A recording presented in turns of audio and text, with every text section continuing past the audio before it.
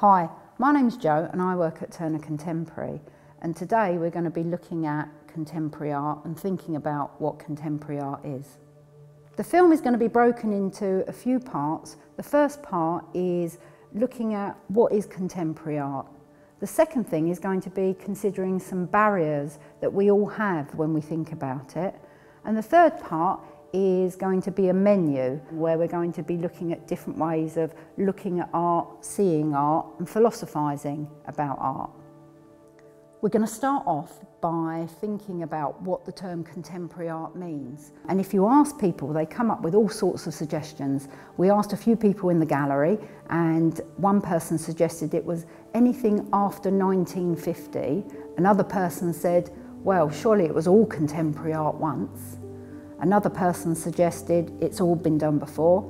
And then generally people were saying things like, oh, I'm not really great with words. I can't actually think of a proper definition. And probably my favourite one was, it can be anything.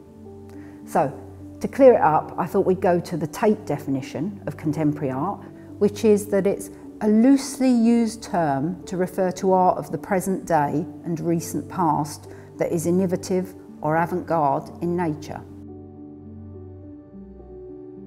So, now we've got that out the way and we all know what contemporary art is, I wonder why we sometimes feel a little bit nervous when we're asked about contemporary art. The point of this film is to try and equip you with tools that you can use when you're looking at contemporary art. And the great thing is, you already have all of those tools. They're all up here. For example, if I was to say to you, classical or punk, fish and chips or curry, Chelsea or Arsenal, you could come up with a preference for those. And those are all subjective questions, and it's exactly the same with contemporary art. Art encourages us to take time, to be present in the moment, to take a step back and to challenge our assumptions even, and that's exactly what we're going to be doing in a moment. So we're going to start off using a menu for art. If you go to a restaurant, you have a starter, you have a main, and then you have a pudding. Now, just as with any menu, any time you go to a restaurant, don't overindulge. You know that makes you feel unwell. What I want you to do is to dip in and out of this menu, okay, and maybe have a starter, maybe have a main. You don't have to have a pudding if you're full up. So for starters, we are going to be doing our looking part of the menu. What I'd like you to do is to find yourself an artwork and to look at it for as long as you possibly can. The average person spends only 8 seconds looking at a painting, but I want you to do something that we call slow looking, and I want you to try and look for minutes, try even 5 minutes. And I know that's really hard because I struggle myself to do that, but spend 5 minutes looking at a single painting and see what you can see. So for the purpose of this activity, we're going to be looking at some work by an artist called Ellen Harvey, and the piece of work is called The Disappointed Tourist. So what I'm going to ask you to do is to zone in on one of the paintings. I want you to really look at that painting and spend 5 minutes just looking at one image. So at the start of your 5 minutes, you might even like to set a timer on your watch. I'd like you to look at the materials that the artist has used and how they may have used them. So you could consider things like the brush strokes that they've made. Have they made the artwork quickly? Have they used strong brush strokes, or have they smoothed them out? Is the paint thick or thin?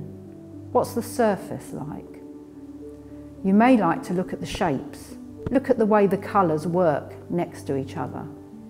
Look at the marks that the artist has made.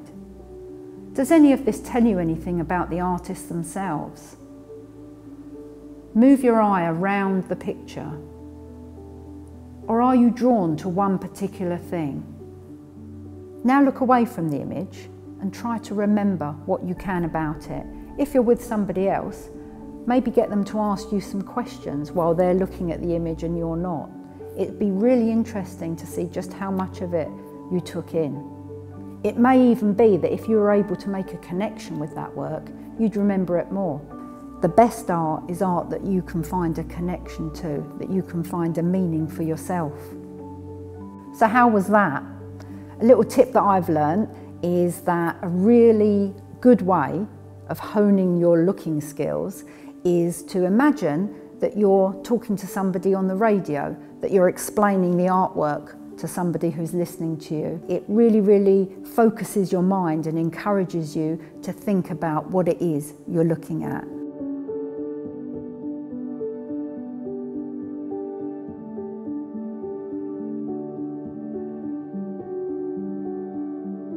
So now we're going to move straight on to the mains. Now this is when we really take time to pick apart the artwork. So for me, art is a bit like watching a TV travel program or reading a good book. It's about being transported like a tourist into somebody else's mind and into their world. And that's what this next part is going to encourage us to do. We've already done the looking, and now we're going to really examine and see the work. So without looking at the wall text, can you take a guess at what's the artwork about? Those are your first thoughts. When was the artwork made and by what sort of person? If you could jump into the artwork, where would you go and why? Where do you think the safest part of the artwork is? If you only had 5 words to describe the artwork, what words would you use? If you had to give the artwork a title, what would it be? If there are people in the image, think about what their backstory might be. Now I'd like you to read the wall text. Was your initial response anything like the artist's intention? Here's a funny one. Whose idea was better, theirs or yours? Can you think of any connection you might have to the artwork? It could be a memory, an experience, a sound, a poem, a smell. It's amazing what an artwork can evoke. If the artwork could speak and say one thing, what would it be? Has the artwork made you think about things in a different way or from someone else's perspective?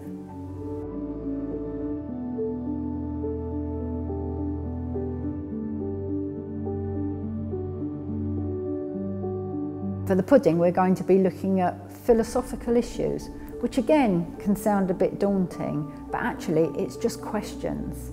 So when I go into a gallery, any gallery, it doesn't matter what the exhibition is, it's not just the sum total of paintings, sculpture, performance. It's much more than that. There's the opportunity to think about all of life's big questions. So the idea behind the philosophical questions, these big ideas, is that I'm going to suggest some statements to you that I'd like you to question and to talk about. Big question, does art have to be beautiful? And then that leads on to another question, I suppose. Only good art is displayed in a gallery. Everything is art. Art has to have a meaning. All art is equal. Ellen Harvey's Disappointed Tourist is a large artwork, and I think it encourages us to think about large issues too, to think about big issues in the world. For example, is change always necessary? I'm wondering also, is nostalgia always a good thing? And then the real big one for me is, will tourism become immoral in the future?